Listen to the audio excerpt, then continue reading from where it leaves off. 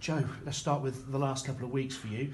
I suppose mixed emotions of joy at a new contract, bit of frustration with the Welsh under-21s, a bit of a rollercoaster. It has been, definitely. Like you said, mixed emotions. Good to get the contract sorted. Obviously, breaking into that Bristol City team is my goal. That's going to be quite hard at the minute because they're flying. So obviously I'm just concentrating on doing well for Cheltenham. But it's good to get that sorted. And then obviously with the Wales call-up, it was great to get selected again. Obviously that's something that I'm very proud of, to play for Wales. And I'll always be proud of that. My mum especially is very proud of that. But then having to, I was supposed to start and then not playing through illness. Woke up on the morning of the game, I was sick. So I missed both games in the end, which was a bit frustrating because obviously I missed 2 games here, Luton and the Newport game.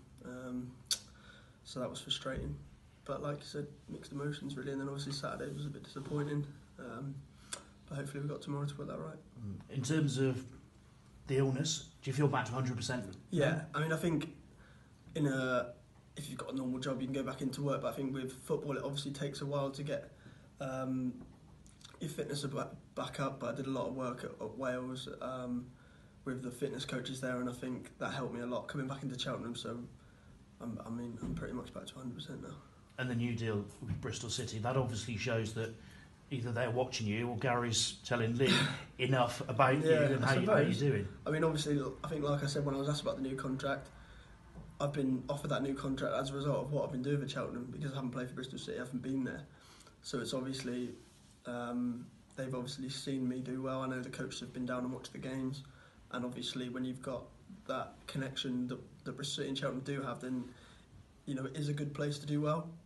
Likewise, it's a bad place to do badly, and all I'm doing is concentrating on keeping going, and the new contract for me won't change anything. It won't change the way I look at it, because it doesn't change my mentality, and hopefully I can just keep going here, and we can keep pushing as a team. I think there's a lot more we can do. And you mentioned looking to bounce back after Saturday. League leaders, I suppose, in some ways you can put that to one side, but Cambridge are going to be really smart enough to what happened against Luton. I mean, I think we've had a tough run of fixtures, to be fair. We played Luton, played Notts County, are probably the 2 favourites to go up.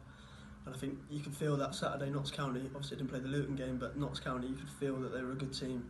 Ex-Premier League players in there, which I think shows something. But obviously when you come in the change room after the game and you see the Cambridge result, you sort of have in the back of your mind that you've got them on Tuesday and that there's going to be a reaction from them. So we've got to make sure that we're on it.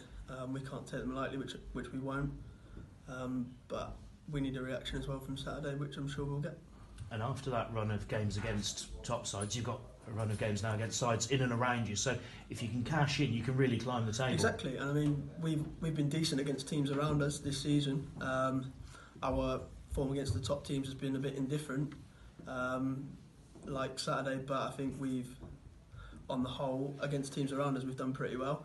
And I think, like the gaffer said, this run of fixtures now coming up into the new year will probably define our season. So it's important that we start that run of fixtures right tomorrow.